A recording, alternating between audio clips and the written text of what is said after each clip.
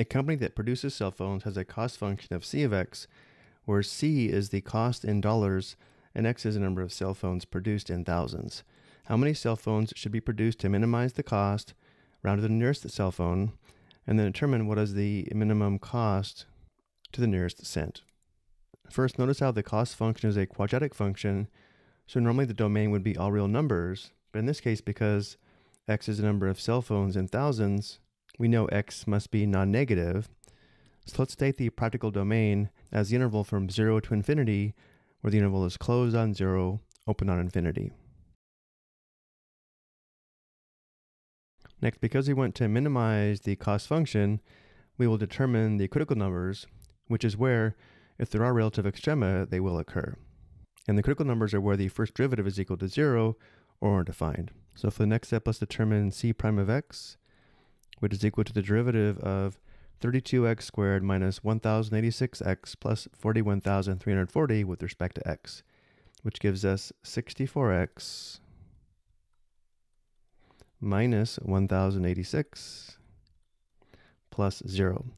Notice how the derivative function is a linear function, which means there are no x values where the first derivative is undefined, and therefore to find the critical number, we set the derivative equal to 0 and solve for x. Let's go ahead and add 1086 to both sides, and then divide both sides by 64. Simplifying, x is equal to 1086 divided by 64, and since x is the number of cell phones in thousands, we will round this value to 3 decimal places, so that when we multiply by 1000, we have the answer to the nearest cell phone. So going to the calculator, notice how if we round the quotient to 16.969, then multiply by 1000, we do have the number of cell phones to the nearest cell phone.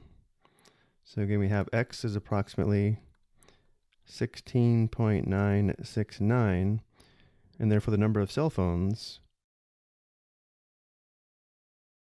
is 16.969 times 1000, which is equal to 16,969 cell phones. Now we need to make sure this is the number of cell phones that minimizes the cost function, not maximizes the cost function.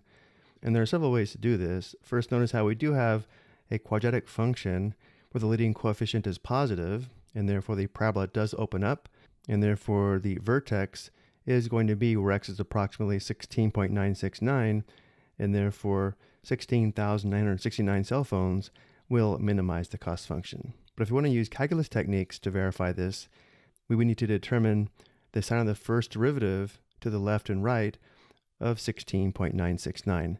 So let's go ahead and do that. We'll take the practical domain and divide it into 2 subintervals using the x value of 16.969. And therefore the first subinterval is going to be from 0 to 16.969, where the interval includes 0 and does not include 16.969, and the second interval is from 16.969 to infinity.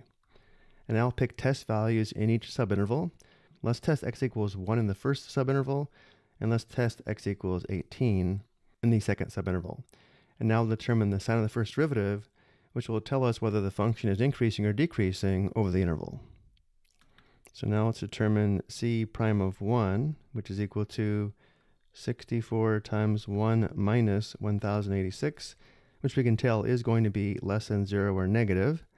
This indicates the cost function is decreasing over this interval, or going downhill from left to right. And now we need to determine the sign of c prime of 18, which is equal to 64 times 18 minus 1086, which is equal to 66, and therefore it's greater than 0 or positive. So because the first derivative is positive over this interval, the cost function is increasing over this interval, or going uphill from left to right.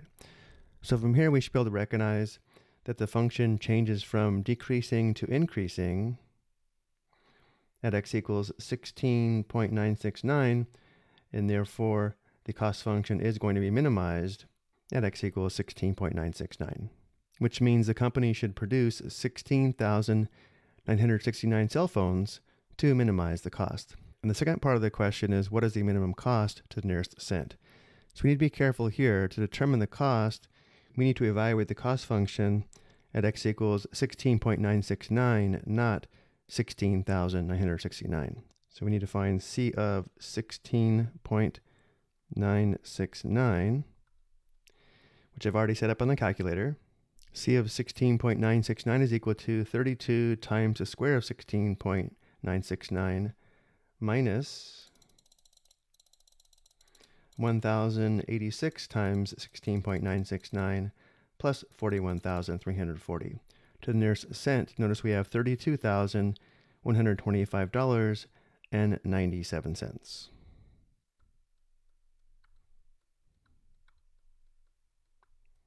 And let's go and answer the questions as complete sentences. The cost is minimized when the company produces 16,969 cell phones.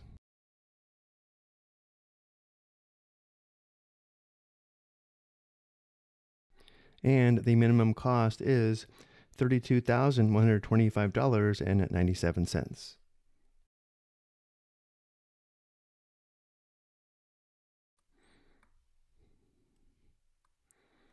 And before we go, let's verify this graphically.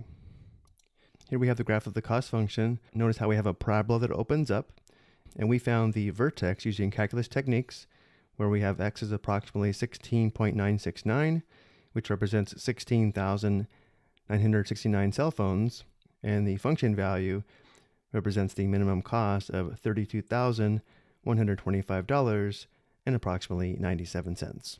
I hope you found this helpful.